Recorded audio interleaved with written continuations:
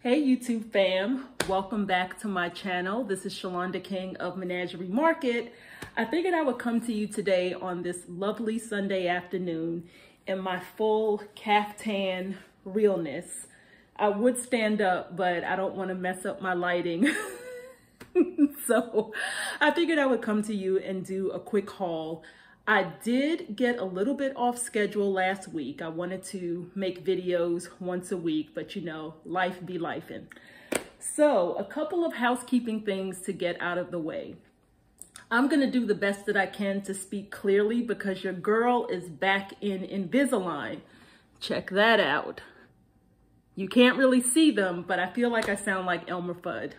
Also, still struggling with where to look, but it's all good. So I have some really good things to show you guys. I'm gonna try to keep this to no more than 10 minutes. My friends, oh wait a minute, more housekeeping things. So first off, I want to give a shout out to two channels that have been immensely helpful to me. First is Restored Glory. I will sing her praises. Donna of Restored Glory, thank you so much for getting me involved in reselling. Most of the things, or as a matter of fact, all of the things that I'm going to show you today, I actually got from her. She's doing a little bit of a clean out and she was like, girl, you want to come by and get some stuff? And I was like, of course, say less. So shout out Donna. And also I want to shout out Dee from Thrill of the Thrift.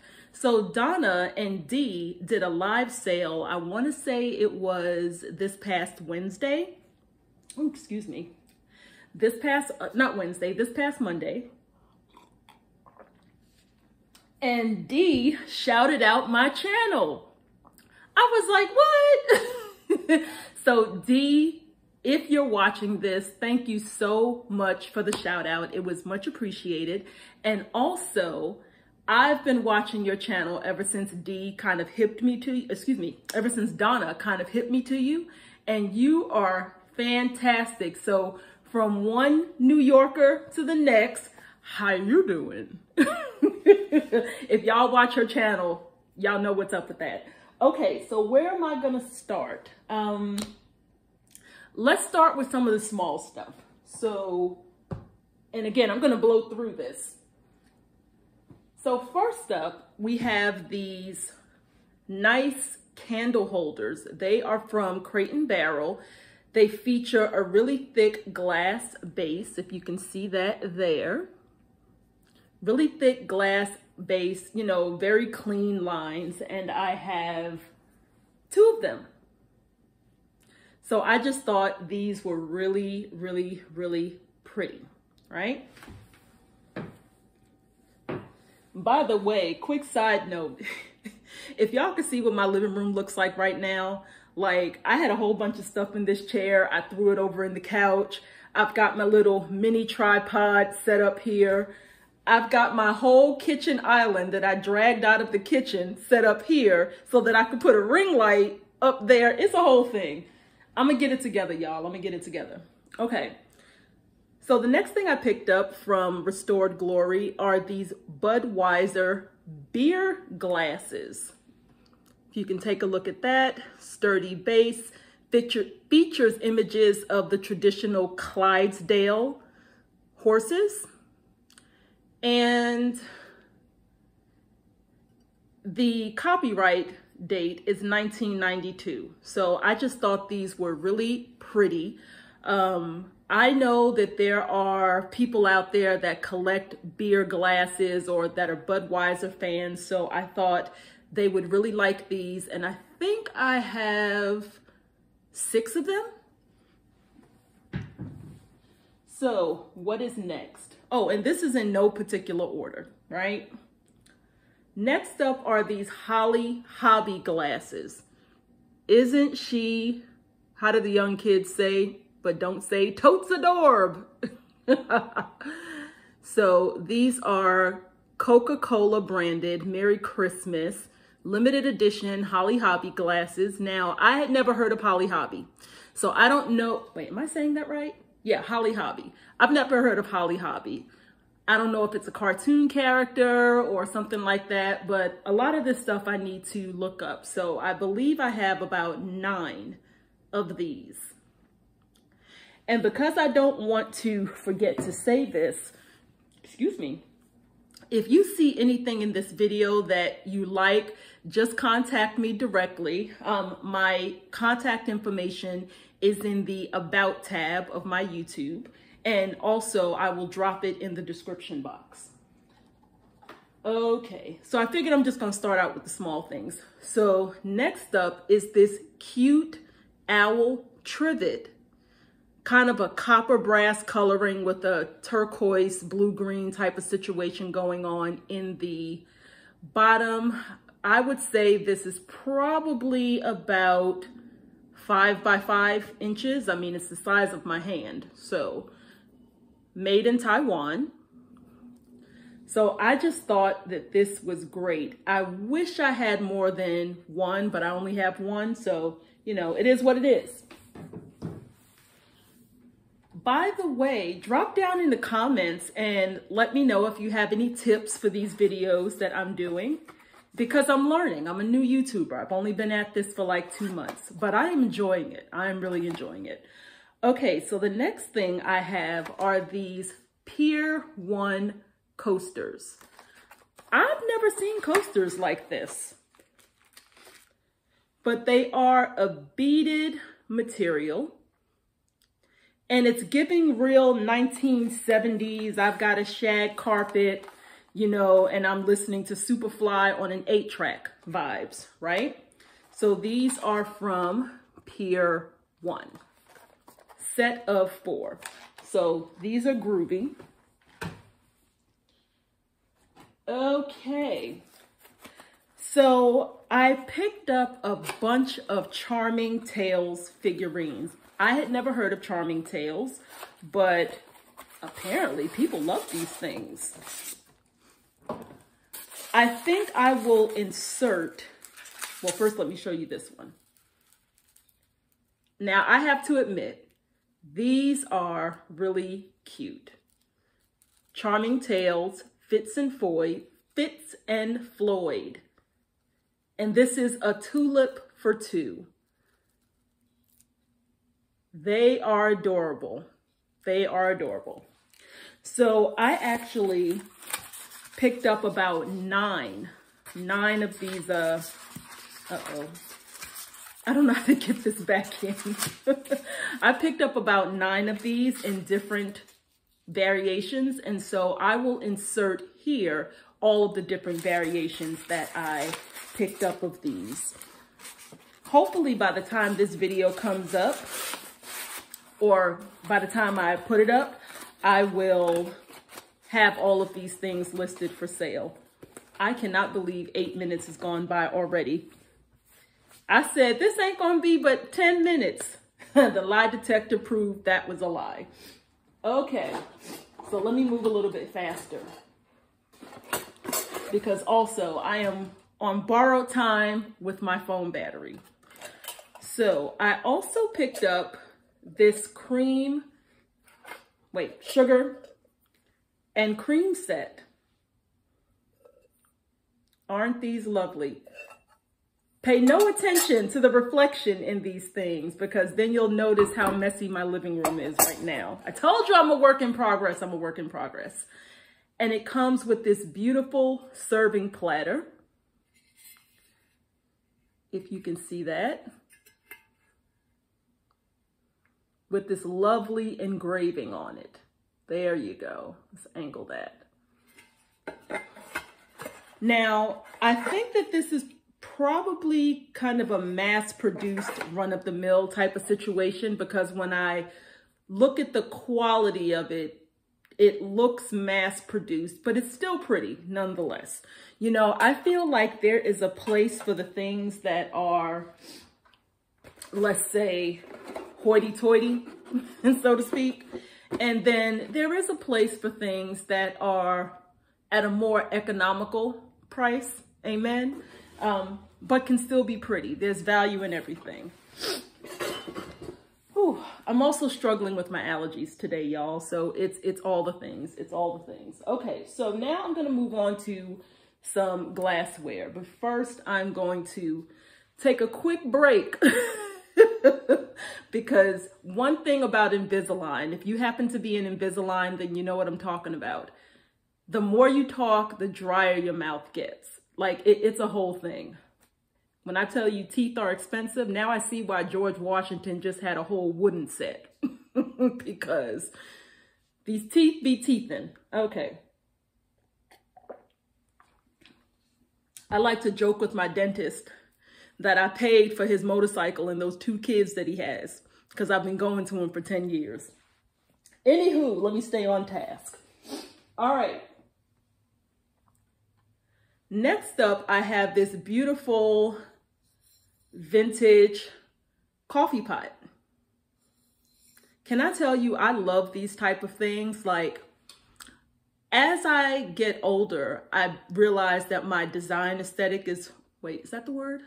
My design aesthetic is beginning to change. What I like, the type of home decor I like changes. And I find myself in this whole mid-century modern type of era of my life. So see flat bot, ooh girl, speak English, flat bottom. Kind of a gold brass type of situation here. Classic, you know, 60s atomic type of design. There, oh, stay in frame, Shalonda, stay in frame. There you go. And so on the bottom, it says Douglas. So y'all drop down in the comments and tell me if that's, you know, if that's a brand or something. I haven't researched all of these things yet. I literally just unwrapped them from all of the paper, which is currently sitting behind you, and kept going. Okay, so next up, I have this. Now, I thought this was really, really pretty. Really, really pretty. Yellow, I guess this can be a cookie jar or a tea jar. Wonderful canary yellow. Got etched detailing in there. I'm looking at the edges, and the edges around here are a bit rough, but this is something that I learned from Dee. I was watching one of her live shows. As a matter of fact, I think it was yesterday. I was watching her live show yesterday, and she mentioned that these are not always like flea bites. Sometimes the manufacturer just didn't polish the rough edge. So that's what this looks like to me, that the particular manufacturer did not polish the rough edge, but there you go. Alrighty. And I don't see any type of maker's mark on it, but it's really pretty. It is really, really pretty. I was surprised that Restored Glory wanted to get rid of that one. I'm surprised it wasn't on her shelf somewhere. Okay, now we're gonna move into a little bit of like, well, not a little bit, we're gonna move into some glass. I think it's depression glass. You guys drop down in the comments and let me know. But first up, we have this pink bowl, beautiful pink color bowl. Has this kind of cut detailing in it, features the image of a, don't get me to lying about birds. I don't know. Uh-oh, I think my light is not doing what I need it to do. Okay. It is a footed candy bowl. There's a rim here that makes me think that maybe it originally had a top, but the top has been long lost to history. And so, yeah, I don't know what type of birds these are. I am a New York City girl. I know pigeons. That's about it. But this is a beautiful, beautiful pink bowl. I think, is this what you call depression glass? I think so. I think so. But I got that.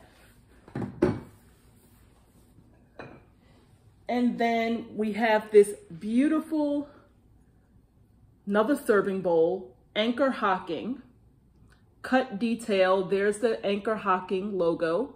If you can see on the, no, not Anchor Hocking, Hazel Atlas, excuse me. Hazel Atlas. Uranium glass. It does glow under a black light, and the next few pieces that I'm going to show you, all of them glow under a black light. Y'all drop down in the comments. I keep saying that. It makes me feel like a real YouTuber. Can y'all tell me if like the pink glass glows as well? Like, I don't know. I don't want to show my ignorance on this channel. But it's a question that I had. Ooh. Okay. Now this looks like a pretty standard, probably a mass-produced piece. This kind of looks like an ashtray, but it doesn't really have like divot thingies for cigarettes. So is it maybe part of a larger set? Who knows? I don't know, but there you go. Alrighty. There's no type of maker's mark on it. It looks pretty mass-produced, pretty nonetheless, you know, not shading it, but I have this. And I believe that this may be the same manufacturer, if I'm looking at the detailing of the handles. But pretty cake platter. No, not a cake platter. Oh, maybe. Serving platter. Etched glass. It's very, very lovely. Very, very lovely. Okay. I'm going to show you both of these next ones. Try not to break them. Regular divided serving trays. I love the etched detailing, right? And is it me, or is this green just giving you your whole entire life? Love it. I would say that each one of these are probably about 10 inches. Okay. Whew. Okay. The final green piece that I have is this lovely daisy. I can't remember the maker, but I think the pattern is daisy pattern cake dish. I mean, oh my God, Lord, girl, speak English. What do you call this thing again? Cake platter. And I've actually sold one of these before. Okay. So I only have 2 more pieces left, but first, some water.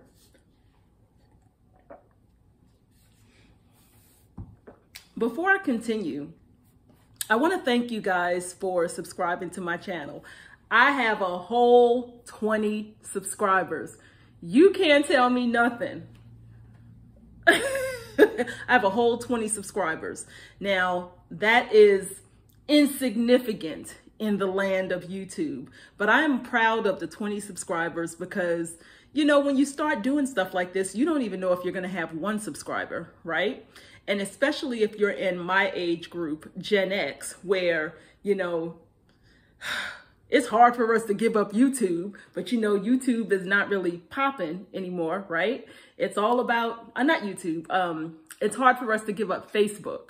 You know, we grew up with Facebook, right? Or when we were in our, you know, 20s, it was all about Facebook. Now it's all about YouTube, or as a matter of fact, it's all about TikTok. It's all about Instagram.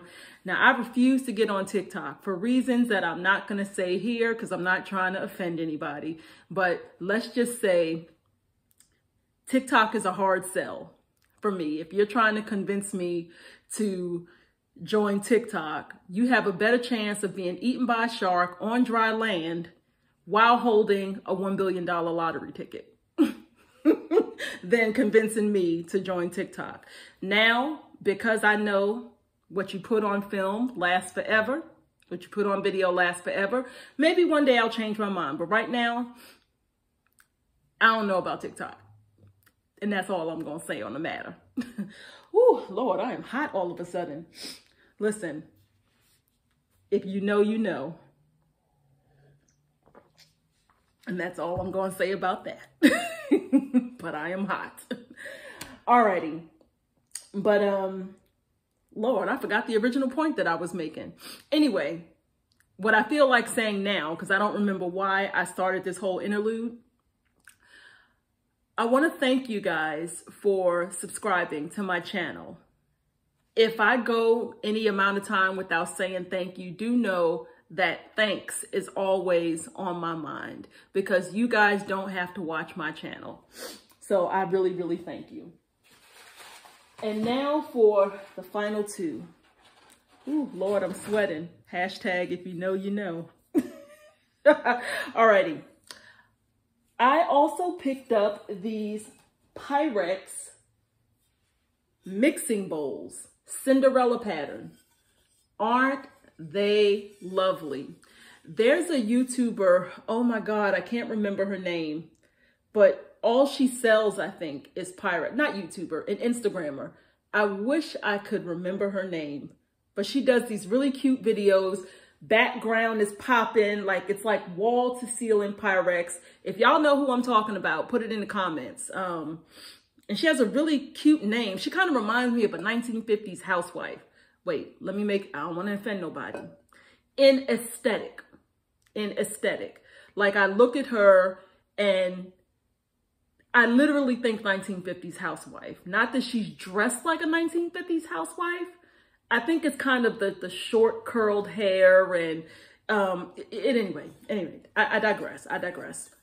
I really, really like the visuals of her channel, but or her page. But Cinderella pattern, nested bowls. Love these, love these, love these. And I have the original box. And finally, ooh, the dust is dusting, child. And finally, I picked up this. It is essentially, what do you call these things? A candle house type situation. That's what I'm gonna call it.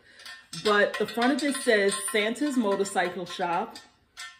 It has these dangly doohickeys that are annoying me in this present moment, right? But we press on. There's the inside of it. Now I'm going to sit this right here for a moment at risk of knocking over my camera. It sits on a base as well. So essentially, ooh, the danger.